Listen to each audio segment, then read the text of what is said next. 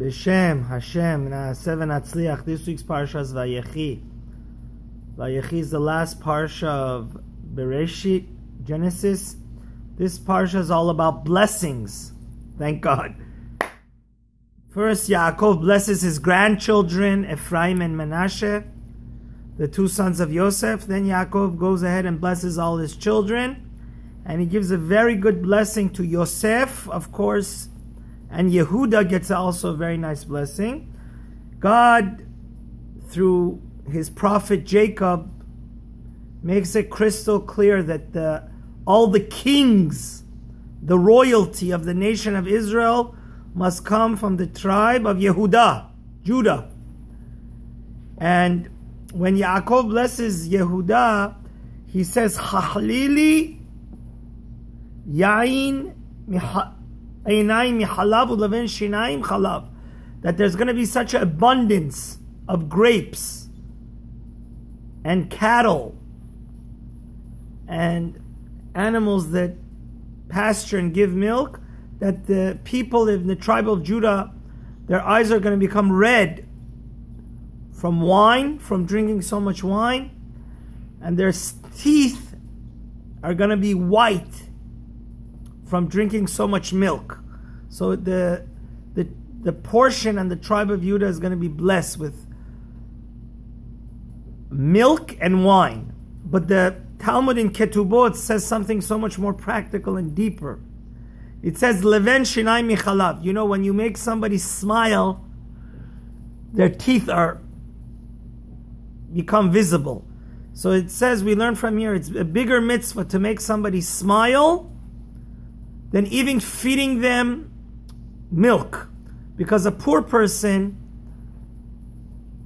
he really has lost more than money. He's lost his dignity. So if you give him $100 bill, but you make him feel inferior,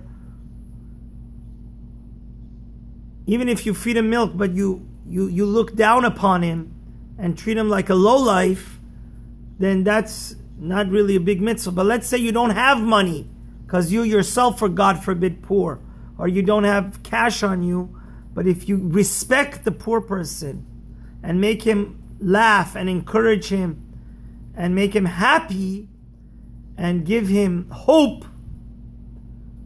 that is greater than giving even the actual money. So there's a mind-boggling midrash, Avot de Rabbi Natan Bavlin, chapter 13.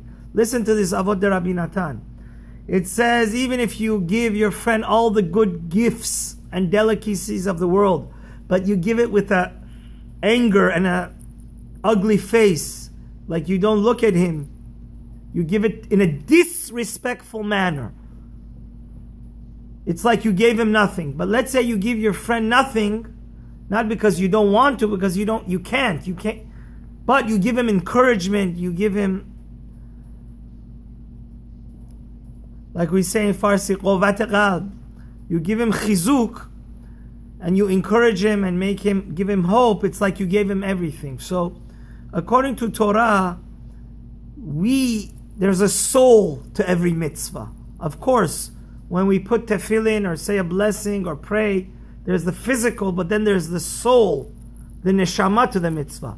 The neshama of helping people and giving charity and giving tzedakah is how you give it, not necessarily how much you give.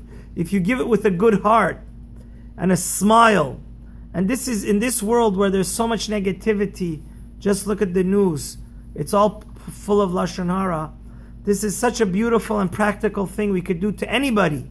Our neighbor, regardless of race or color, is we could give everybody a warm greeting, good morning, good afternoon, how are you? And make people smile, give them words of encouragement, because that is priceless. It doesn't cost us a penny. And this week's Parsha is teaching us that if you make somebody smile, it's even greater than actually giving them necessarily physical, tangible benefits. May Hashem help us to always be positive and increase peace, happiness, and positive energy in the world. Amen. Don't forget to subscribe and have a wonderful day.